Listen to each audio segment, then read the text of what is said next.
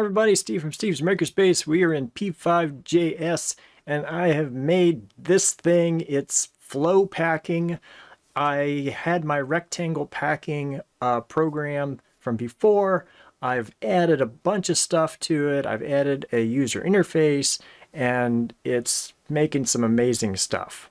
Some changes I made for my rectangle packing code.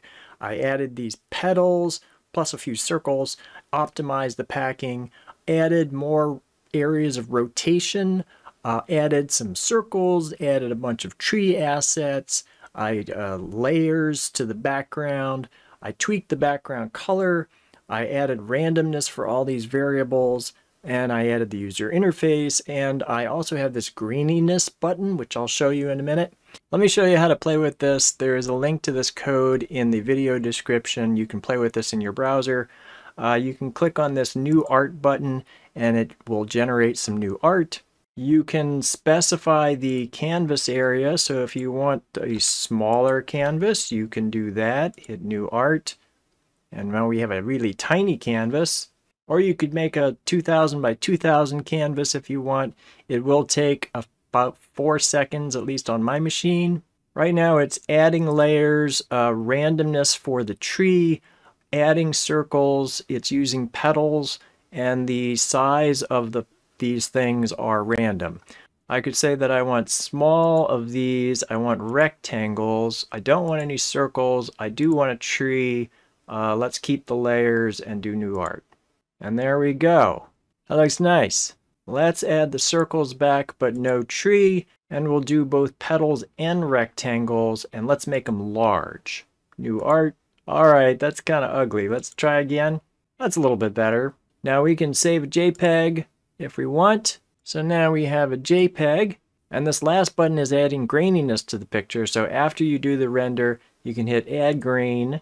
Now let me save that, and we'll zoom in on it a little bit, and you can see that it's added some grainy texture to this. And you can actually hit grain again if you want it even more grainy. And I could hit that like several times, and it'll get really grainy. Let's take a look at that, and that's what that looks like. Let's put everything to random and see what we get. Not too bad. Sometimes it puts stuff on the tree. It's got like a 1 in 10 chance of putting stuff on the tree. That one looks pretty nice. I like that. So before I get into the code, I know I'm going to lose a few of you. If you've liked this video so far, please give it a like, share with friends, share renders on social media with a link to my YouTube channel or my Twitter handle. All right, let's get into the code. So I won't be talking about the rectangle packing or the Perlin noise or the rotation too much in this video because I've got 2 other videos where I went over that in detail. I'll leave a link to those videos in the video description. So first let's talk about replacing the rectangles with a curved vertex or this petal. I did not change the packing algorithm at all. I'm using the rectangle packing algorithm. So I've got a representation of that here. So you can see that the curved vertex is fitting in where the rectangle would be, and the edge of the curved vertex might be up here or might be down here or in the middle, depending on the art. So each time there's new art, there's a percentage calculated of where this is going to wind up. So now into the code of this thing that I've created. It used to be that there was just a rectangle here, but now it's checking what type of shape it is, the shape type. And if the shape type is between 1 and 2, then it's going to do a curved vertex like this. This midleaf variable is for that midpoint on the side. There's also the possibility of doing both the rectangles and the petals, and so that shape type, which is 3, I think, goes to multiple shapes. So multiple shapes gets called, and in multiple shapes there's a variable for which type of shape it's going to be, and there's a possibility not only of a rectangle shape and a curved vertex shape, but also a circle. Now it's a small possibility because a lot of circles kind of look cool, but they don't do anything for the flow of the piece. I like the rectangles and the curved vertexes better because it adds to the flow, but the circles are nice for a little variety. And I did try making a specific circle packing algorithm, and I failed. But So this is actually still using the rectangle packing algorithm to do the circles. So the second thing to talk about is the optimization of the packing. What I showed before was it checking the points for each side of the rectangle, one side at a time. And I still have that in here, but before I do that, I'm going to check 3 corners, 2 sides, and the center before I do all of those other checks. And the 4th corner is the first item checked here. So this is a quick check to see if there's anything interfering with a rectangle going there. Rather than checking every single point along one side, let's just check the corners and the center. And if we see a problem with any of that, we can stop before doing all that detail.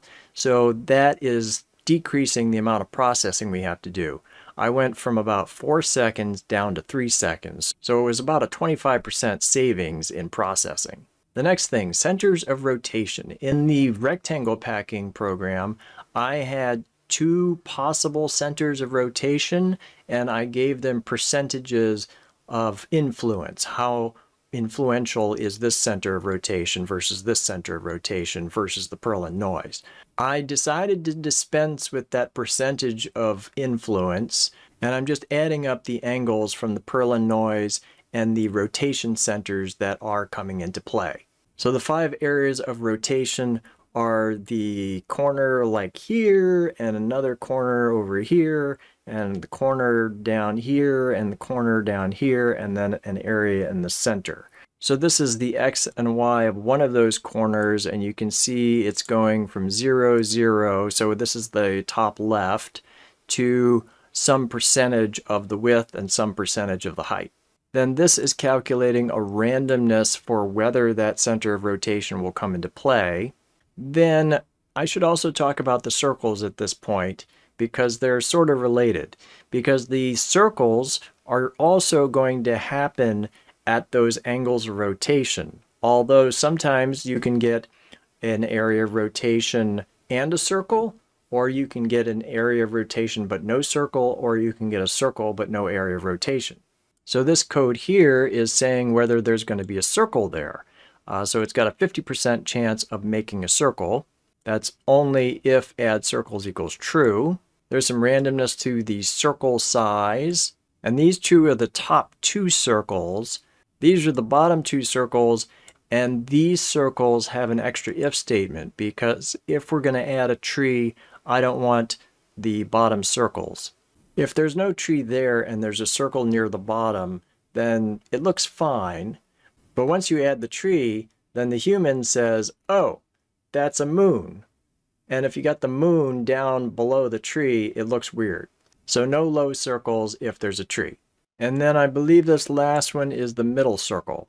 Now let's skip down to the angles. This is the same sort of code for the angle of rotation that I had before. Now we just have more of them, and then we're adding all the angles together. The Perlin noise angle is number 1, and then these are the 5 possible angles of rotation. And this part here is saying whether the angle of rotation is coming into play or not. And if it is, it calculates this angle, and if it's not, then that angle is 0. Next, let's talk about the trees. The tree was a suggestion of Eugene Therapy on the generative Discord. I have 14 tree assets that I got from Zoli, who posted them on onlygfx.com. I wish I could say more about Zoli, but there's no profile information here about that person. There's a link to this in the code. I loaded the tree assets and retitled them 0 through 13. I showed this process before in my pattern making video, but in preload I'm loading the images using this for loop. So loading 14 images, and it's assets tree plus string of I, so here's the I, plus .png. So it loads all 14 of these images.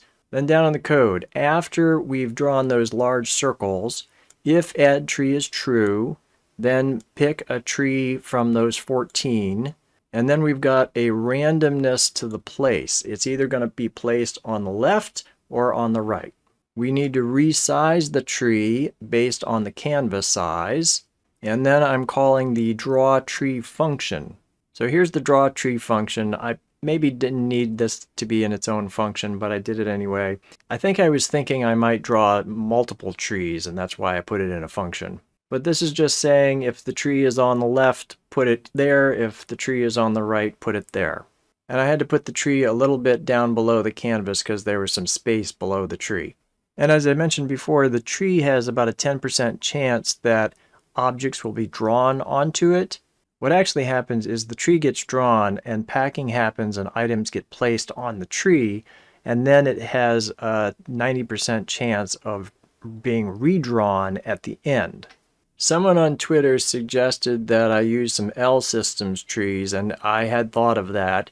I do want to do an L system tree. I have not done one before, but that's something I want to work on. Next, I want to talk about some tweaks I made to the background color. So we'll go to the color stuff.js. So before I had 2 shades of gray background, and I had a dark color from the color palette. Now I've added a possibility of a black color for the background, but only if the tree is false, because the tree is black and I didn't want it to disappear into the background. And then I had this stuff for getting a color from the color palette and making it darker. I moved that to its own function, so I'm calling it up here. So I've got the main make background function, and then I call this color BG function, which is here. So the color BG function, this is the color I was using before with the rectangle packing, but now I've added this color option as well, which is still using the color palette, but it's significantly brighter. And the main reason that I added this was because of the tree. The tree was disappearing, so if there's a tree on the canvas, it won't be using this dark background. Now let's go back to the main sketch and talk about the layers. So if layers equals true, then we're going to push and translate to the center of the canvas, and then we're going to start by rotating the canvas to a random 180 degrees. Then we've got a 75% chance of adding the first layer. Then we're going to rotate 180 degrees, and then we've got a 75% chance of the second layer. So you might have a layer here and here, or you might have a layer here, or a layer here or here.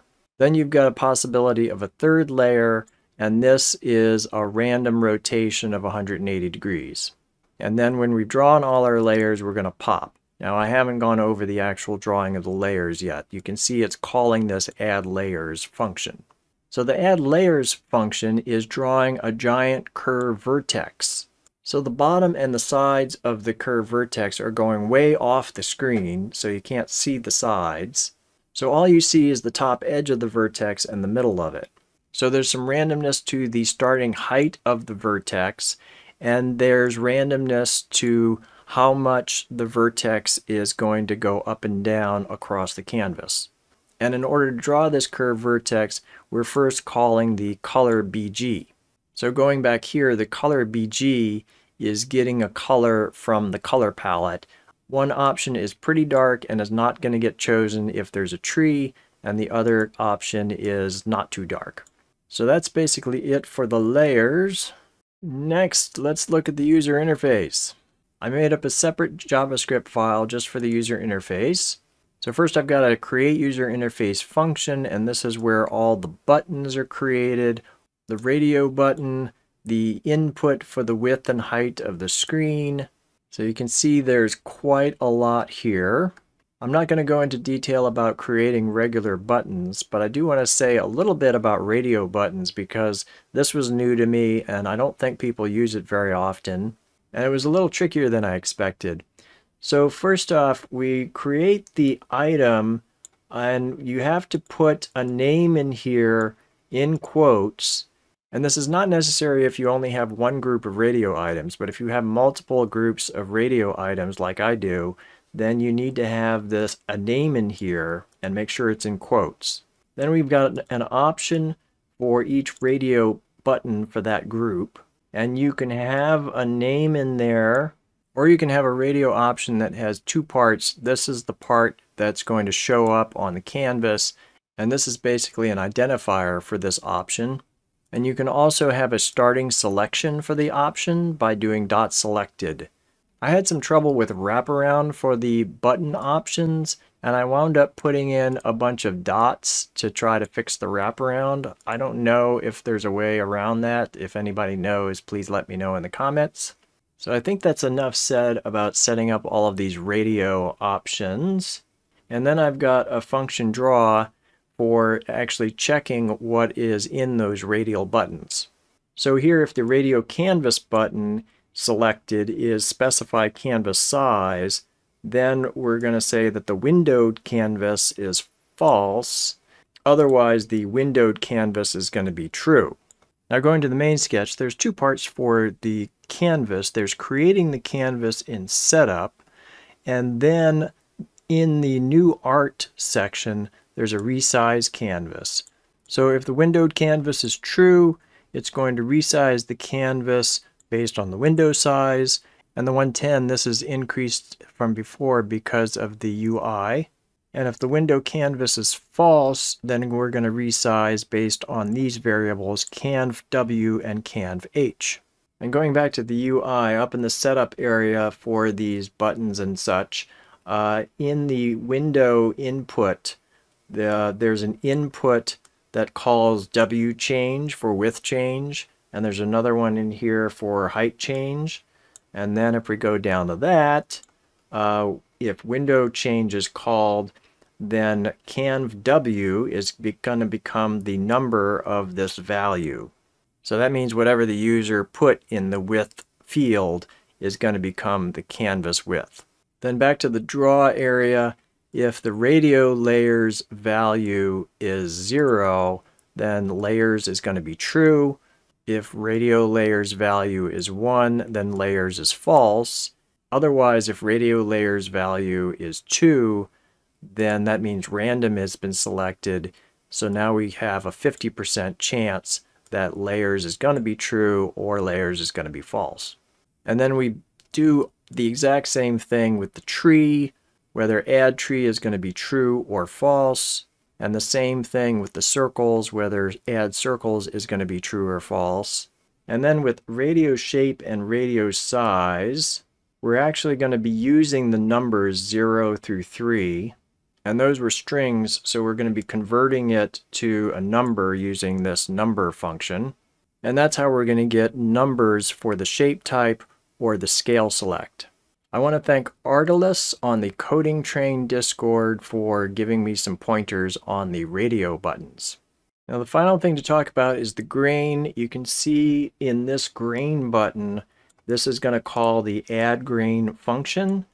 That is on the main sketch all the way at the bottom. And what the add grain function does is it loads the pixels. So we've got a nested loop for the width and the height. Hopefully you know about loading pixels.